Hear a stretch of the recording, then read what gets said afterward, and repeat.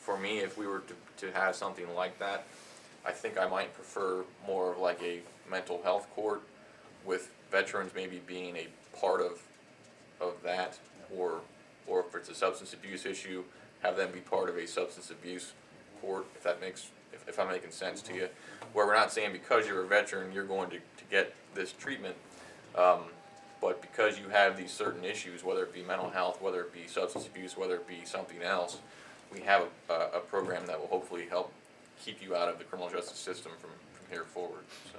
May I follow up with your question and ask, is it up to you to set up, or is it up to the judge to set up? Well, it's not up to me. It's probably up to us as a county to set up, because anytime we create a new program, we also obviously generally need some sort of funding to go along with that.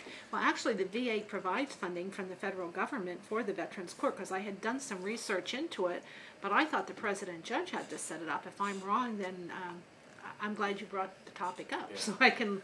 well, I certainly can't start any kind of court program on my own, that's for sure. I was for example, with the DOI court, that was a collaboration of a number of different departments, and it still is. So if the president judge were inclined to start any type of court program, you know, I suspect he would reach out to the rest of us, and we try to put that together. Okay, so would initiate with the president judge then? I was not wrong there, or? Yeah, I guess it's fair to say that. I mean, it requires his blessing ultimately to do anything like this.